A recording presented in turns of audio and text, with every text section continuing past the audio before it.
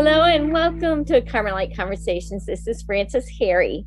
I hope you're having a blessed day. Recently, I heard a secular discalced Carmelite give a presentation called Courage in the Face of Opposition, with the subtitle, What the Carmelites Can Teach Us About Living Counterculturally.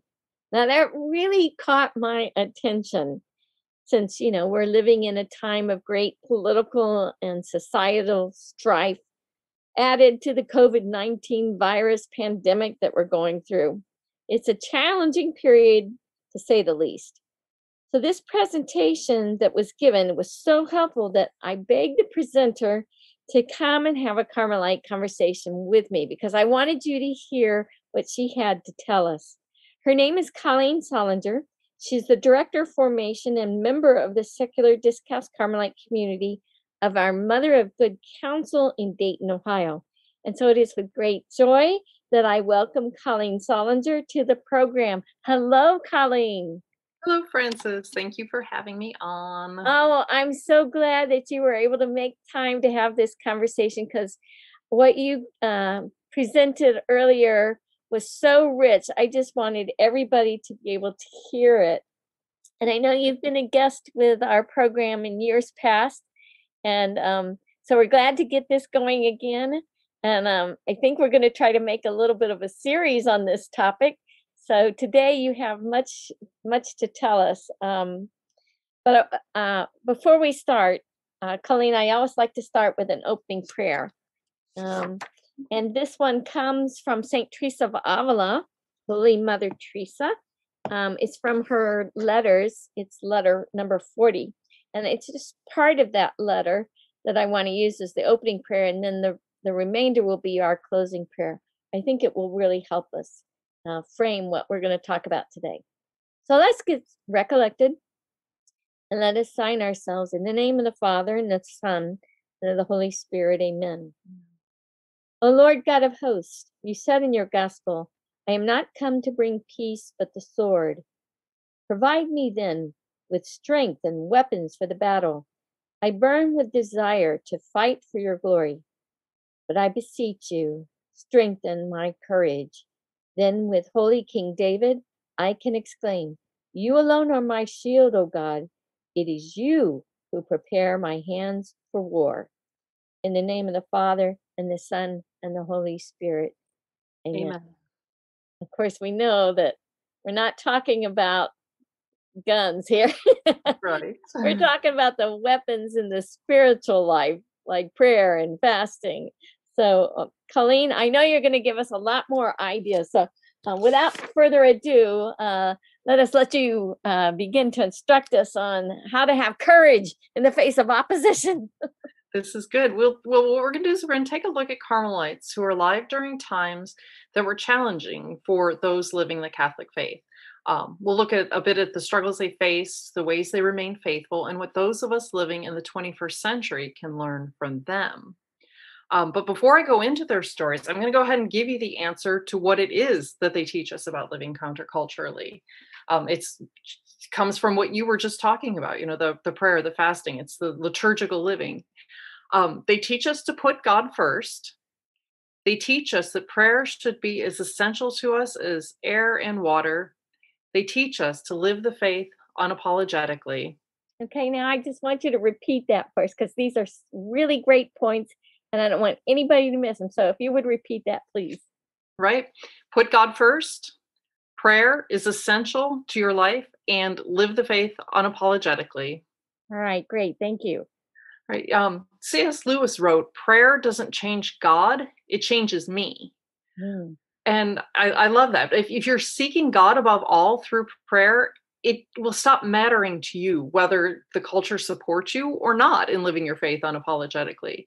The more aligned you are to God, the less important exterior circumstances become. And that's what we're going to see with these Carmelites. I feel like it is, obviously, it's a very Catholic way to be. People who are, on the path, but particularly the Carmelites. There's just something about the way they just get this right. So what I'd like to do is first tell you about a couple of saints and then some Carmelites who are not yet recognized as saints. Okay, great. Well, let us begin then.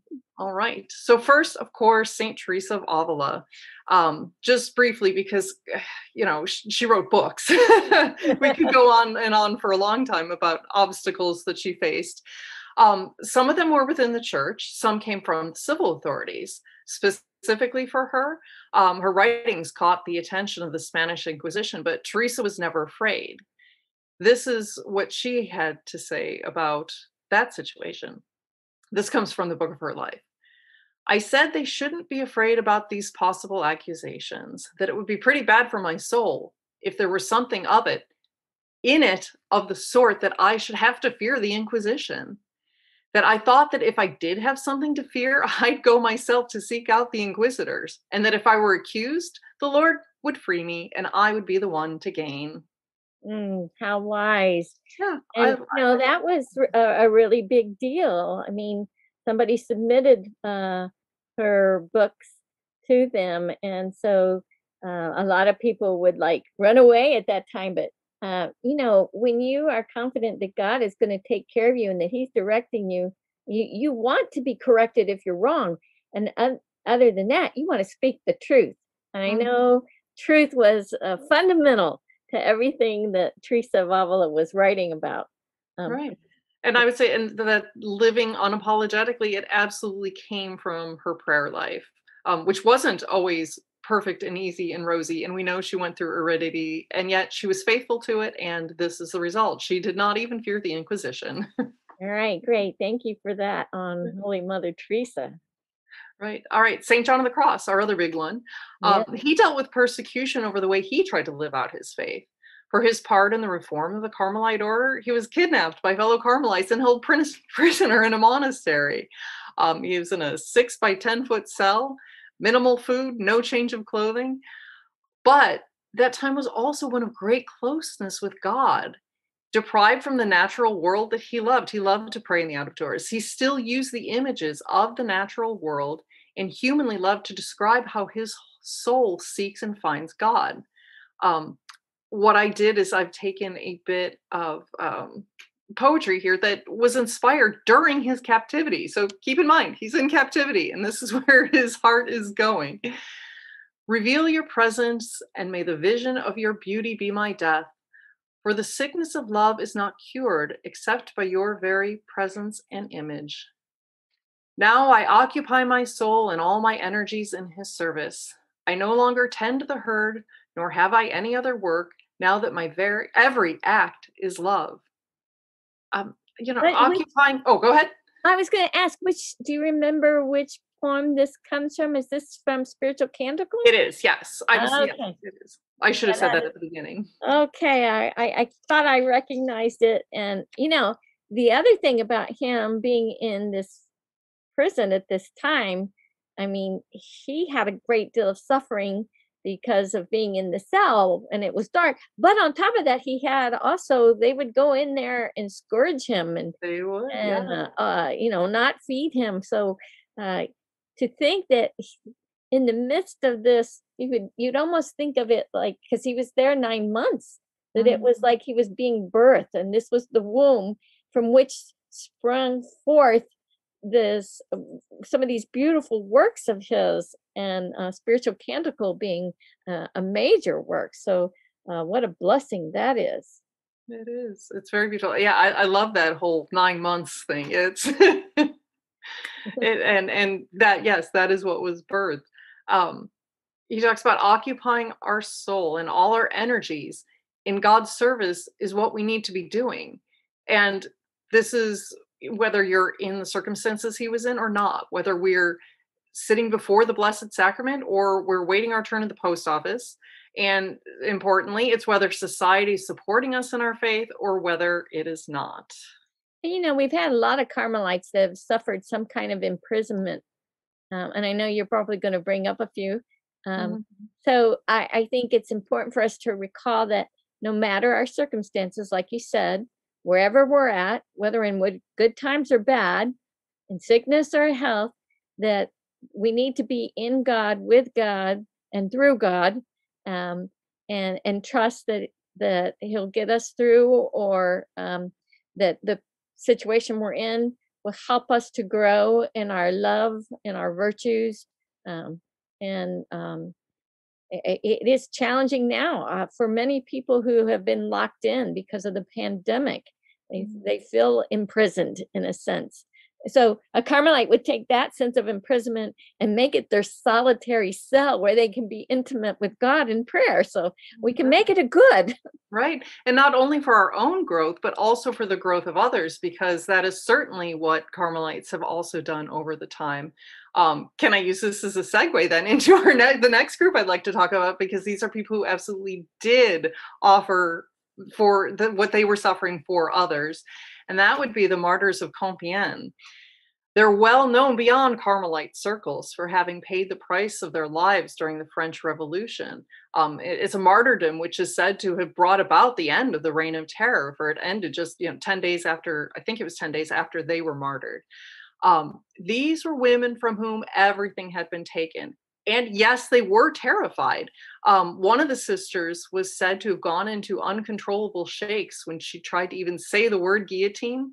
Another one actually fainted when their death sentences were read out. So very real. They knew what was happening. They were frightened. But during their ordeal, they maintained their daily prayer routines. Despite imprisonment, they carried on with the novena leading up to the Feast of Our Lady of Mount Carmel.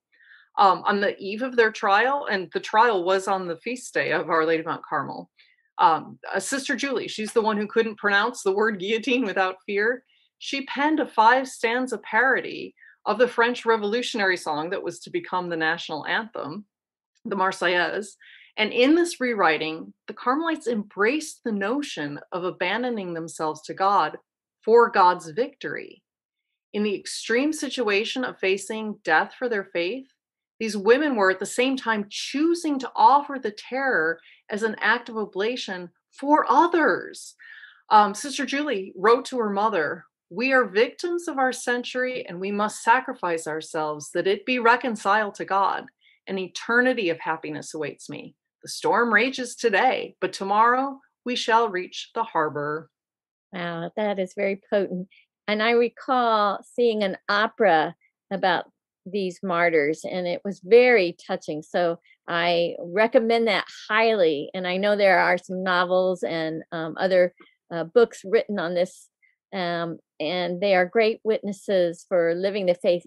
Just to think that in the midst of facing the guillotine, they will not budge from their faith. That really says a lot, doesn't it? It does. And again, and thinking of others on the way there too, offering it up for their country. And that's just so beautiful. And again, I just want to reiterate that they were still scared at the same time. It's not necessarily going to take away our fear when we're surrendering to God, but it gives us the courage to continue to do it and to continue offering it up. And plus, it helps us to remember we should set our eyes on Christ and heaven. That heaven is coming, and that's where we should aim to be. Don't aim for purgatory, I say, because you might miss it. Aim for heaven, because if you miss, you got to fail safe from purgatory, right? But no, heaven is where God wants us. So why wouldn't we aim for where God wants us? And our Blessed Mother wants all of our children with her, right? So aim for heaven. All right, so, as we're talking about French people, yeah, that leads into our next Carmelite, right? It does. Saint Elizabeth of the Trinity. Now, she was born almost 100 years after the Reign of Terror, but civil France had not yet resolved its conflicts with the church. She lived during a time when the government was once again of an anti-clerical bent. In her letters, which is something you can find in volume 2 of the complete works published by ICS, she makes a number of references to living under the tensions of a secular government that was hostile towards religion. In one example, her community needed to appeal to the authorities to allow them to stay in their convent in Dijon. As they awaited the decision, they lived with the possibility that they would be exiled. Paintings and statues from the convent were loaned out to trusted members of the community for safekeeping. At one point, St. Elizabeth wrote a letter to her mother asking her to send a dress pattern so that she would be able to make clothing to have in the event of a forced exile, because she wouldn't have been able to wear her religious habit. That letter was written in 1902. So a couple of years later, in 1904, there's another letter where she wants to soothe her mother's worries about escalating tensions. And this is what she wrote to her: "We are completely at peace. Set your mind at rest about that." Mm. The reason for her peace was her constant prayer. Again, she too was praying for her country. She wrote this in a different letter: "Poor France, I love to cover her with the blood of the just one, of him who is always living to intercede and ask mercy." Um, she too was very aware that things weren't perfect. She wrote in, oh, I didn't write down the year of this letter. I'm sorry. This was before pleading for her country, a few years before that. "Yes, the future is very dark. And don't you feel the need to love much in order to make reparation? Let us make a solitary place for him in the innermost part of our soul and remain there with him. Nothing will be able to rob us of this interior cell, no matter what trials we undergo. I carry my one treasure inside me, and all the rest is nothing." We could almost just say those words for our country here in the United States today, couldn't we? In We absolutely. 2021, crazy stuff is going on, and we um, we too join with Saint Elizabeth of the Trinity in praying for our country and carrying the treasure inside us. How important that is at this time, and all times, of course. All Right. right, let's Well, pick and up. as I would say, as you were pointing out, that our end goal is heaven. If you look at it, the martyrs of Compiègne did end up martyrs. Saint Elizabeth of the Trinity did not. They were able to stay. She died of, disease. It wasn't a Addison's martyrdom. disease, I believe. Addison's disease, right? So they were both praying for their country. They both got different answers to that, but it just shows, though, that it's in the end, though, aren't they all recognized as saints? And that is our goal. And So I we don't know how our prayers are going to turn out, but we see how theirs turned out in the big picture in the end. and how important it is to think that they weren't just praying for themselves and their families, but for their countries. Right? And so what a good example that is for us, to reach out, and our prayers are covering the whole wide world. I always think of uh, doing a double dip. You dip the whole world in the precious blood of Jesus, and then you dip it in the ocean of his divine mercy. Yeah. So I try to do my double dip. I got this thing with God. I'm like, if I just do two little nudges with my hand, that's my double dip motion, and he knows I'm praying. So I know it's little, but God understands us, and he I think is appreciative of our meager efforts, because Jesus can take our meagerness and make them wealth. So, Right? all right, very good. All right. The next saint is Saint Maria Maravillas. She was Spanish. She lived between 1891 and 1974.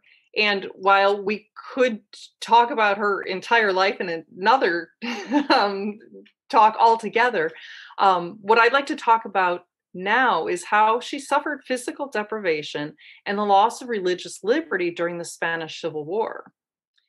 Now, throughout the war, Mother Maravillas, as prioress, was known for caring for her daughters with a nurturing motherly love and an affable personality. From everything from her arrest by the authorities to interrogation at gunpoint by revolutionaries to her strength in rebuilding a damaged convent, she was known to project a serenity, a real grace under pressure. And again, where did this come from? It's no mystery. She had a lot to say about fidelity and faith. She wrote in a letter, "Do not be afraid. If you are faithful, and I trust the Lord that you will be, nothing can be taken away from you that he has given you." Obviously, she had have she has suffered material deprivation. We know what she means by they won't take away what God has given you. during her interrogation at gunpoint, she never tried to hide the fact that she was a religious living with fellow Carmelites in an apartment in Madrid after they had been kicked out of their convent. When they demanded to know why she wasn't afraid of people who had the power to kill her, her calm response was, "We have no fear. On the contrary, we want to be able to give our lives for the Lord." In the midst of danger and the real threat of imminent martyrdom, the community faithfully carried on the life that they would have been living inside the cloister walls. In that apartment in Madrid, the Blessed Sacrament was reserved in the tabernacle. Mass and feasts were celebrated. In fact, numerous locals knew about them and came to the small apartment to receive Holy Communion and to pray with them. And she once wrote, "What the Lord does in souls who are faithful to him." And we're so blessed that in Carmel we have lots of writings that we can learn about what God is doing in the souls that are faithful to him. And it is interesting that we have so many examples of those who faced martyrdom and kept on with their daily routine in spite of it, or did the best that they could in the situation that they were in. But again, always grounded on the prayer and putting God first and living the faith unapologetically, like those 3 points that you said. All right, so now I know you're going to lead into another famous martyr, Yes. Carmelite saint. Again, you'll say, you can't do this woman justice in just a couple of minutes, and we can't, but we're going to try. Oh, we're just going to give a snippet to entice people to look into her life, right? Exactly. Well, this brings us to Saint Teresa Benedicta of the Cross, otherwise known as Saint Edith Stein. She wasn't sent to Auschwitz because of her Catholic faith, but rather her Jewish birth. She was arrested in 1942, along with the remaining known Jews in the Netherlands. Yet, it was undoubtedly her Carmelite mindset that gave her strength during her ordeal. A dozen years before her death, she shared this thought: "Only in confidential relationship with the Lord in the tabernacle can one forget self, become free of all one's wishes and pretensions. Let me do this again. Only in daily confidential relationship with the Lord in the tabernacle can one forget oneself, become free of all one's wishes and pretensions, and have a heart open to all the needs and wants of others." She lived this. We know from letters that she wrote from camps on her way to Auschwitz, she was trying to reach back to her sisters that she left behind, to know that she was offering her sufferings for the conversion of unbelievers, for the Jews, for her persecutors, and this is a quote directly from her, for all who had lost God from their hearts. Her first stop after her arrest by the Gestapo found her with her blood sister and fellow Carmelite, as well as with sisters from other religious communities. They gathered together to pray the divine office and the rosary. And a witness that was in the camp, right? When they were it was before she got to Auschwitz. There were a few stops that she made, but this was like the very first stop in their arrest. Okay. And a witness said Edith Stein was considered by all as their superior, since the strength emanating from her quiet being was unmistakable. Wow. She has so much to teach us. I mean, she was a philosopher, and she wrote a lot about women, about education. She taught a lot. There's so much that she has written. I think there are like 11 books. There are. I know publications that deal with her. It could be more now, but I have a large collection on her, and I know we're just giving a tease here, a snippet, but she has much to offer us as far as how to live in the face of opposition. And I know the famous story in my mind is people talking about how in the midst of of Auschwitz, the mothers who had children there with them, they were so upset that they just forgot about their children, and Saint Teresa Benedicta was there, combing the little girls' hairs and comforting them and speaking with them, and I'm just like, oh my gosh, it just tears your heart. It does. So It's such a beautiful story. I love that. yeah, it reminds me of that quote of St. John the Cross, where there is no love, put love, and you will find love. So, Exactly. all right, let's go on then. All right. What we're going to do now is shift gears and talk about the lives of two Carmelites who are not recognized saints. Yet. Yes, They're on their way. they're on their way. Pere Jacques of Jesus. He was alive in between 1900 and 1945, and his cause for canonization was opened in April of 1997. He was born in France, known as Lucien Bunel, until he entered Carmel when he became Pere Jacques of Jesus. He's best known for his heroism in the French resistance, having harbored Jews when he was working as the head of a Carmelite school for boys during the German occupation of France. His story is known beyond Carmel and even beyond Catholic circles because of this. It was the subject of the French film from 1987, Au revoir les enfants, which translates as "Goodbye, children," the last words he said to his students as he was being arrested. I saw this movie when it was first out, and I just love that this was long before I knew I'd have a call to Carmel, or that one day I'd be reading the words of the real life priest who inspired the character in this movie. Amazing, huh? It is.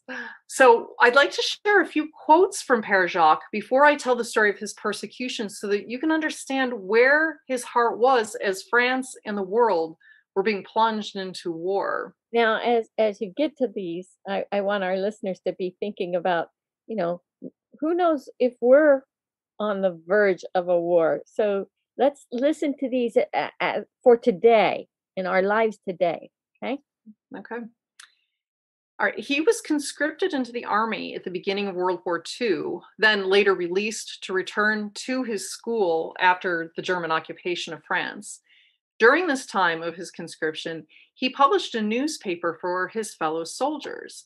In one issue, written in 1940, he addressed the topic of how one should live during war. He said, "The art of living the war has two principles."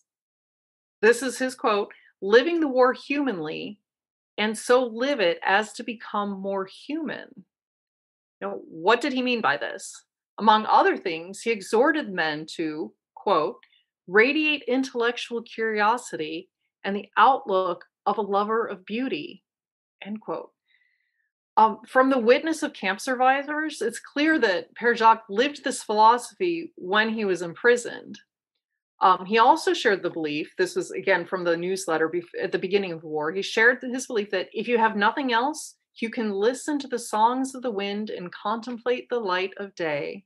So, I'm thinking of John of the Cross there. Yes. He had a little bitty window that was way up high, but there he could listen to the songs of the wind and contemplate the light of day. And from that prayer and that contemplation of God through nature, even though it was just a teeny bitty window, still inspired him with these great works of poetry and commentary that were so meaningful. So, anytime we're in a situation, I remember I had a situation where there was a live shooter drill that actually became a real thing, a real event, and I was hidden with 10 other people in this really long closet while they were trying to find where this shooter could be. And we thought he was in the room next to us, and because we heard shots, And so for me, it was a very serious moment. And so if you think about being in a situation in advance, what that would be like. I remember thinking, I wonder what it's like for these people when they're in these situations. And then I found myself in it. We're there. And so it's important for us to think about, well, our go-to, of course, is prayer. All right. And knowing that God is with you in this moment. And even if you're imprisoned and you can't get out, we can still traverse all the rooms of the interior castle that St. Teresa of Avila teaches us. Even though you may be restrained physically, maybe you're sick in bed with COVID. that even though you're restrained physically, that your mind can still go out into nature and your memory and see God's beauty in that way. All right, sorry to interrupt there, but No, that was good. I was excited all of a sudden and reminded about that experience. Right, and it fits well. Um, So we were talking about living the war humanly. right, right. So, yeah, another way, according to Pere Jacques, another way of living the war humanly was to know that it is useless to worry and to be sad. Sadness does not change a situation except to increase its pain. Simply take each day as it comes, with its own share of sadness and joy. Do not try to guess what tomorrow will bring, and do not fall into fear. Okay, Those are his words, by the way, not yeah, mine. you gotta say that quote again because that's so applicable today, where fear seems to be so rampant in so many people's lives. Let's hear what he said again. Right. So again, know that these are his words. Know that it is useless to worry and to be sad. Sadness does not change a situation except to increase its pain. Simply take each day as it comes and with its own share of sadness and joy. Do not try to guess what tomorrow will bring, and do not fall into fear. Okay, that's something that we could actually take to prayer and really analyze our life. Um, I know that one who trusts God does not fear, but if you're fearful, then it's showing a lack of trust in God. I think that comes from Saint Faustina, but also Saint Teresa of Lisieux was talking about that a lot. So, Yeah. all right, go ahead. All right. So, as a member of the resistance, Pere Jacques used his school to shelter Jews. He took on 3 boys as students of the school, sheltering the father of one of those boys in a home in the village. And he also placed, there was a Jewish botanist, and he was put him on staff as a teacher. He also employed another Jewish boy as a worker at the school. In January of 1944, acting on a tip, the Gestapo raided the school. Pere Jacques and the Jewish students and teacher were arrested. The students and the teacher were sent to Auschwitz, where they were executed pretty much straight away. Pere Jacques, however, was imprisoned in various work camps before ending up in Mauthausen in Austria. Now, throughout his experience in the camp, he was always offering his service to others. Sometimes this meant priestly duties. Whereas most priests had been sent to Dachau, Pere Jacques tried to fly below the radar. He didn't want them he didn't want to expose himself as a priest so that he would be able to continue to minister to the fellow prisoners in the places where the priests were being removed. So, at other times, his service meant it wasn't his strictly priestly duties. It was he served by cleaning the infirmary. He took care of the physical needs of the sick, not just the spiritual needs. Now, Pere Jacques barely survived his experience in the camp. Shortly after it was liberated by American troops, he was diagnosed with advanced tuberculosis and died a few weeks later. But in the last days of his life, he shared this with the priest who was ministering to him. And again, this is a quote from him. We must be happy to do the will of God right up to the end and to give up our life if asked, for perhaps that is our calling. Wow. And so, I often ponder how is it that, like with Holy Mother Teresa, when she was young, it was her desire to become a martyr. And she and her brother were going to run away into the area of the Muslims at that time and hope to be beheaded by them, so Yeah. as to be a martyr for God and get to heaven to be with God. Um, but we have to face death. It does come, and of course, with COVID, a lot of people are thinking about this. So I think all of these nuggets of wisdom about facing death, facing opposition, are very important for us to consider when we're not in a terrible situation, so that we can prepare, so that we say, like, if I were ever in that situation, this is what I would do. And then think about what Colleen has told us about what the Carmelites have shared and experienced. And we will find ourselves in a better place, and we'll be able to serve the others. And that service to others is, love of God through love of neighbor, right? Right. Yeah, So, exactly. all right. I know you have another person to introduce to us, and most of our listeners may not have heard of him. So I'm really glad you're going to introduce us to him. And I know we're only going to have a little bit on him, but we're going to try to continue this series and do another talk on him. But I know today you're going to tease us with some of the great wisdom from this next Carmelite. Yes, this would be General Louis-Gaston de Sonis. I'll spell that Sonis. Sorry to my French teachers. Francis and I decided to pronounce it like that so it's easier for people to understand how we're saying it. Sonis. He was alive between 1825 and 1887. He was a husband, a father of 12, a military officer, and a member of the secular order of Discalced Carmelites. Many anecdotes exist illustrating his devotion as a husband and father. Also, stories expressing his worries about being able to meet the temporal needs of his family, but knowing that virtue is more important. This kicked in especially at the end of his career with twofold suffering of ill health and environment increasingly hostile towards Catholics. Did I mention? No, I didn't. When I was giving his little bio, he was French, living in the time just a little bit before Saint Elizabeth of the Trinity. Okay. He wrote, "I must sacrifice our comfort to my honor as a Christian." His life experiences were not different from any other man who, even today, strives to do his best at work and also provide for his family. In both his professional and his personal life, he was known to be a man of integrity. And the starting point of everything he did was his relationship with God and his life of prayer. And this is what you need to know in understanding how he displayed courage in the Yeah, face of opposition. before you get to that, I just want to point out, so this is a general. This Mhm. is the army, right? Yes, the French Uh, army. and I know in Dayton, Ohio, we have the Wright-Patterson Air Force Base. So we have Right. a lot of military people around here. So this really strikes a chord to hear about how someone can live in the military and yet stay solidly Catholic and live Catholic values and continue the life of prayer in the midst of even an active battle. Exactly. During his career, he faced difficulties as a practicing Catholic in a nation and culture increasingly hostile towards the church. Mhm. The French president, towards the end of towards the end of the general's career, the French president knew that he earned the respect of those who worked with him because he was a person of integrity, and the president was courteous towards de Sonis, but because he was a Catholic, a practicing Catholic, the president also had an agent spy on his activities.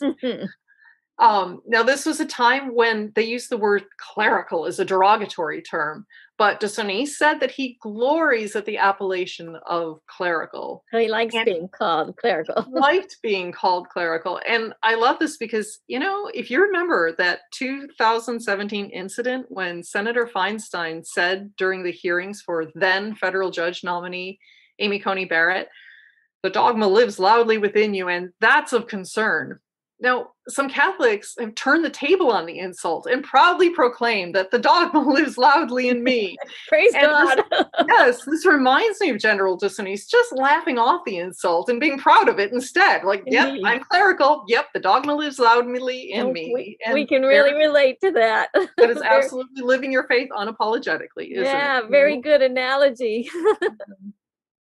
Um, De Sonis was eventually forced to choose between his career and his faith. Dissolution of religious organizations began in earnest during the Third Republic of France, which meant the beginning of the end for men of conscience like him. De Sonis could not assist in the expulsion of the religious. This is, they were being driven out of their um, The monasteries. military. He wrote, "The houses of the Carmelites and Franciscans had been attacked by 200 scoundrels, at the head of whom, sword in hand, marched an artillery officer." He also shared another time about how another general had forbidden his officers to go to mass in uniform. He, on the other hand, fought for the right for those men who were under him to even attend Sunday mass. Um, After an incident in which he would have had to force religious from the monasteries, he wrote, I thought that at the moment when amnesties are granted to the assassins and incendiaries of the commune, I could no longer remain at the head of troops liable to have to turn their bayonets against priests and to besiege monasteries. I And imagine a so, lot. I'm sorry. I just no, go imagine ahead. a lot of people today can really relate to this kind of struggle, Mm-hmm. because there have been many efforts by individuals to tamp down on having any kind of religion uh, be known. And what's unfortunate is that because these people are, um, the Catholics, the virtue that they're living, it is a gift to everybody around them rather than something to cause trouble. Of course, if you're doing evil, a virtuous man is trouble. So Right, it's right. sort of Pontius Pilate all over again. Because for all those many years, um, the general was able to get along with all different sorts of people because he was living the Catholic faith, because he was a true Catholic. He could absolutely get along with the secular fellow army officers. He could get along with the Muslims when he was stationed in Algeria. He was able to be an advocate for, the enlisted men who wanted to be able to attend mass. And it was not because he was compromising, but because of the fact that he was so Catholic that Right. it sprang from that. Yeah, so you're seeing others as humans, not as black or Yeah, white or this culture or that culture, but as humans, as God's children, right? Yeah. exactly. Exactly. Unfortunately, he was eventually forced to choose between career and faith. Um, yeah, as we said, he would have been required to assist in the expulsion of the religious. And so after this forced retirement, he was actually concerned that other Catholics would follow him out of the army, that here was this general who was such a good example. If he can't do it, I'm gone too. The thing is, he didn't want this.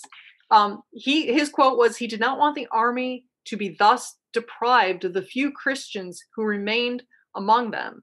His thing was, until your back is actually against the wall and you have to do something about, that would make you choose between breaking the faith or not, you absolutely should be out there. You should be in the arena of life because your presence as a Christian is essential. Absolutely. It's sort of like the mustard seed. You Mm, need some mustard seeds so that they can grow and affect things for the positive. Yeah. yeah, yeah. So yeah, so obviously he's an inspiration to us today because we're living in a time of secularization as well, as you mentioned, hostility towards the church. Right. Um, and I love these words of his because this is exactly what he would say to us today. He's going to mention France. You fill in the country of wherever it is that you're listening to this podcast episode. The Christians are given to the wild beasts. There is nothing new under the sun, but there will still be good days for the church. And God helping us, there will still be human lips to bear witness to this truth as long as there remains a little blood in the heart of France. That's how applicable. Oh boy. Right. So, yeah, his cause for canonization was introduced in 1928. There is a record of 2 incidents in which children recovered from near death illnesses after prayers for his intercession. As well, testimonies are still sent to the Bishop of Chartres in France, but other than that, his cause has not advanced. So, I, it's up to us, guys. yeah, I think it's because he's not very well known now. And so Right. I'm glad you're bringing him to the fore, Colleen. I know there is do you remember the title of the book that is out on him? I mean, it's hard to find, but what's the name? Yes, there's one. It's a reprint of a very old book. Um, that you can purchase it on Amazon. The Life of General de Sonis from his papers and correspondence. It's part of the classic reprint series that you can get easily online. Um, People who can speak French, there is a book that was published in 2012 that gives even better details, I think, than the older book. I would love to see this published by ICS, but my translation skills are not up to the task. So I'll just have to pray that somebody will do that someday. So if there's anyone out there who's fluent, I've got a project for you. Well, I'm glad you're working on your French, Colleen, because I know there's another Carmelite. I know we're not going to talk about her today, but Saint Mary of Jesus Crucified. Her writings are in French too. So I mean, once you get your French down, I mean, I'm anxious for you to share all the wealth of all the French writings that we'd like to have in English. There you go. But you know, he is a great person to learn about, especially if we're in the military. And you know, we're all in the military in the sense that we're all doing spiritual warfare. And so the way yes. he handles it has a lot of application to what we're going through in our lives today. So thank you for bringing him to the fore for us. And make sure everybody tune in when we do his more in-depth story, because we do have that in the works. We have a part 2 on this series, and maybe a part 3. We'll see. But I know for sure we're going to have a conversation about him, and you know a lot about him. So I'm really glad we're going to do that, because we want people to benefit from his life, and I know he will intercede for all of those who are in battle. So thank you for bringing him to our attention. Right. I'm pleased to be able to do it. All right. So when we started this conversation, I promised that these Carmelites would be able to show by example how to live the faith courageously, even in opposition. So the commonality amongst everyone that we've discussed, from Saint Teresa and Saint John down to the General and Pere Jacques, is that they knew to put God first in their lives. They desired intimacy with him, and so their lives were a constant prayer. And this is what helped them to make the faithful choices, even in the midst of the forces in opposition to the faith.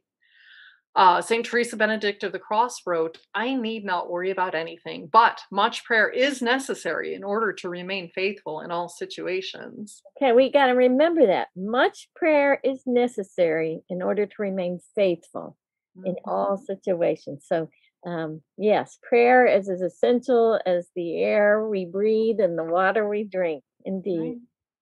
Right, because anything revolutionary that sprang from who they were as Catholics or as Carmelites, it's their lives weren't any different from our own times, really. That quote that the general was quoting the Bible. There's nothing new under the sun. So yes, Ecclesiastes, right? it was as true when it was written in Ecclesiastes as it was when General de Sonis quoted it, as it is about our own time today. There is nothing new under the sun. They've been through it all before, and they show us how to do it. So then, specifically, what does this mean for us in the 21st century? I'm going to offer a few suggestions, but then I leave it to you to think it over and come up with the specifics that fit your own life. All right, so let's go back again, a recap. St. Teresa, remember, she didn't fear the Inquisition. She knew that what she was writing was the truth, and it was in line with the church. I would say our 21st century counterpart is, woke culture and cancel culture being compared to the Inquisition. And I think that comparison is fair. Yes.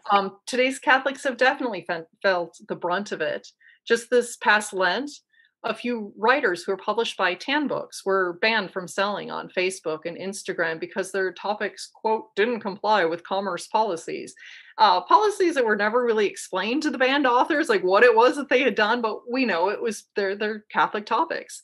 So even if it isn't something that we're writing that's causing trouble, we can support Catholic authors by purchasing their banned books. Know too that if you buy straight from Tan Books or Ignatius Press or ICS, that more money ends up in the pocket of the Catholic publisher than just like purchasing it generically online. Yeah. So it's important for us to stay in the truth, like Teresa of Avila. Right. She really drove that point home, right? Right. So if it's not, it can literally be our voice that we're trying to get out there, but if not, we can certainly help support those who do have a louder voice than we might have. Good. St. John of the Cross, he held a love for the natural world that no amount of persecution or oppression could take from him. So I would say the modern counterpart to this would be, like just reading or watching or listening to the news can color the way you see the world and see our fellow inhabitants in this world. And I would say, don't let that happen to you.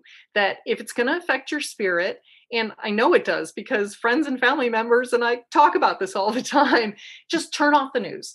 pray for the people who are either causing the misery or feeling the misery around the world, and then make an effort to see the beauty that is out there. Um, Here in Ohio, we live in a climate of 4 seasons, so something marvelous is always going on outside. Today we And had snow. It's the yes, later maybe part even of snow April. in April. Who knows? Yeah, April Fool. Oh, wait. Right. It's As beautiful. It's a beautiful snow. it is a beautiful snow, and you know, it's already the sun is shining on it. I think things will recover fine. But let's enjoy the moment. Indeed. And you know, like I said, turn off the news, but know too that there is good online. People are still sharing photos of their gardens and their homes and their babies and their cupcakes and their breads, and you can choose to be a part of that too. Share your own or enjoy what other people are putting out there, because there is absolutely beauty still being shared in the world. Um, yeah, that's Good point. Very good point. And we do have God's beauty around us. But so many people, I mean, we take it for granted, and it's good to stop and be appreciative. Oh, that sunshine, it's so beautiful the way it's making the leaves glisten, and just that whole thing. I just recently saw a video of the artist Akian. I don't know if I'm saying her name right, but she's a very gifted artist. I just love that her artwork is always something uplifting and inspiring, and pointing us to something good rather than, something, that makes us feel yucky. So, yes, beauty in the world and in art can do a lot to keep us in peace. Because, like you say, when you watch the news, you can lose your peace, and mhm. so it's better to turn it off and maintain your peace. Very important. Yeah. All right. Saint Teresa Benedicta of the Cross and Saint Maria Maravillas didn't let religious suppression keep them from their liturgical routines. Um, our modern counterpart, I think we've learned a great deal about how outside forces can interfere with our liturgical routines. Obviously, not to the same extent of deportation or arrest as these saints experienced, but I think we've learned that flexibility and faithfulness can certainly embrace. You can be flexible to the situations that are around there and still be faithful at the same time in the way that you're able to do it. And the constant factor there, God.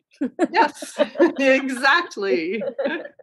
Be and live and breathe in God. Right.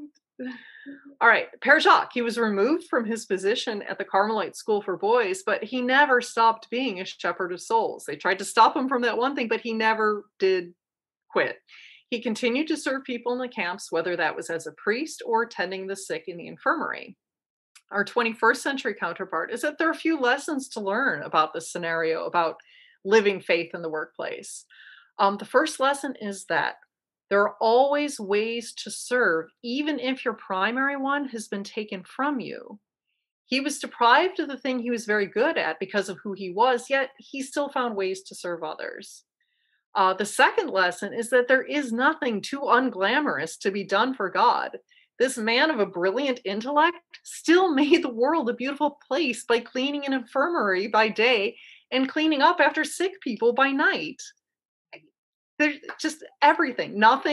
Is everything can be made for the glory of God, and nothing is too demeaning for us at the same time. And when a soul loves, self-sacrificial acts are the norm. You Exactly. are thinking more about the other and how to make things better for the other than for yourself.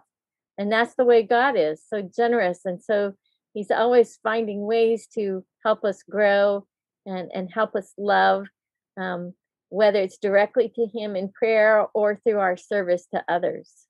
Exactly. Very beautiful. And finally, back to General Louis-Gaston de Sonis, he never wavered from being true to the faith.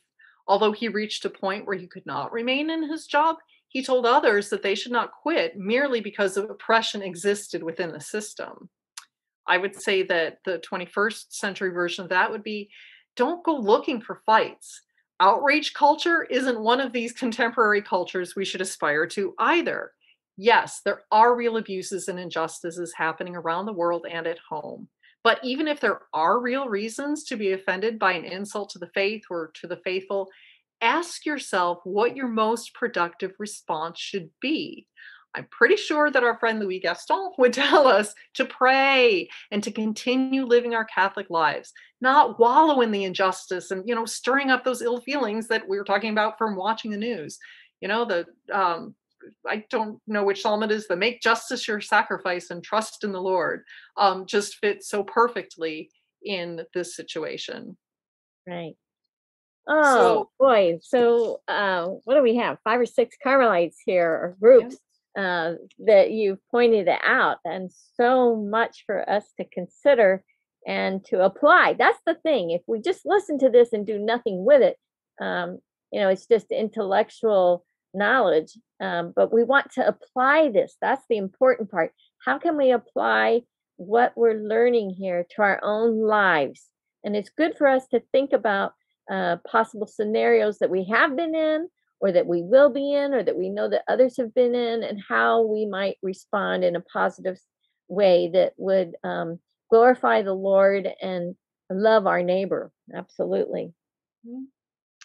So I told you I was going to lay it out at the beginning, and I'll just repeat again what those things are that they're doing, how they showed courage in the face of opposition. They they remind us, put God first, that your prayer life is essential to you, and that you should continue to live the faith unapologetically no matter the situation. Um, the bottom line, when we're truly living the faith, there really needn't be any difference interiorly, whether things are good or bad exteriorly.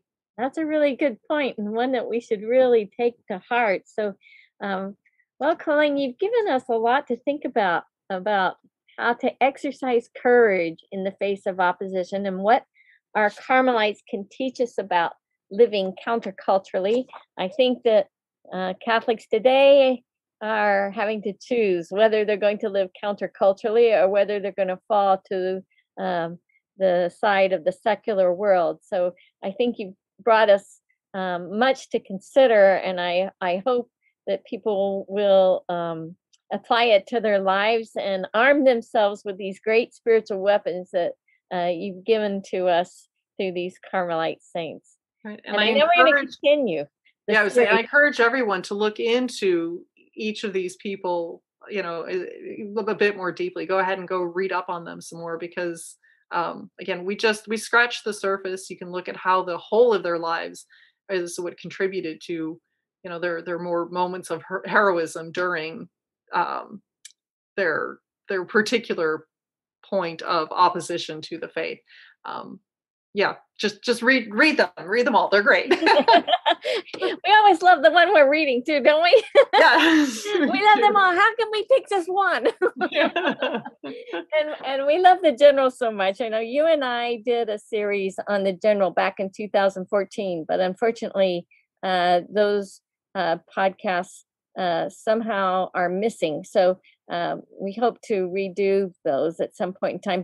But in addition to today's podcast, we are going to do another on the general. You've agreed to do one on the general with me in this series of courage in the face of opposition. So hopefully our listeners will be interested in learning more about what the general has to teach us, because there's Yeah. so much. So, all right. Well, thank you so much, Colleen. You've given us a lot to consider. I'd like to close now with a prayer from Saint Teresa of Avila. This comes from her letter number 40, which is one of the books from the ICS publications, or her letters. And this is a continuation from the opening prayer. So now you can see how she ends this prayer. I just love it that we've been given the actual prayers. Teresa, she wrote them down for us, and so that we can pray in the spirit of Saint Teresa of Avila to God. And so I just ask our listeners to get recollected now, and to find that still small space in your heart. Let's make it large, right? A large space. The center of your soul where God reigns. And let's approach him in prayer with Teresa. In the name of the Father, and the Son, and the Holy Spirit, amen. Amen. Oh, my Jesus, I will fight for you as long as I live, and love will be my sword. My weakness should never discourage me. When in the morning I feel no courage or strength for the practice of virtue, I must look upon this state as a grace. For you teach me that it is the very moment to put the axe to the root of the tree, counting only on your help. What merit would there be in fighting only when I feel courage? What does it matter, even if I have none, provided that I act as if I had? Oh, Jesus, make me understand that if I feel too weak to pick up a bit of thread and yet do it for love of you, I shall gain much more merit than if I had performed some nobler act in a moment of fervor. So instead of grieving, I ought to rejoice, seeing that you, by allowing me to feel my own weakness, give me an occasion of saving a greater number of souls. Amen. In the name of the Father, and the Son, and the Holy Spirit. Amen. Well, thank you again, Colleen, for joining me on Carmelite Conversations, and for our listeners, thank you for tuning in, and we look forward to having another Carmelite conversation very soon. God bless you.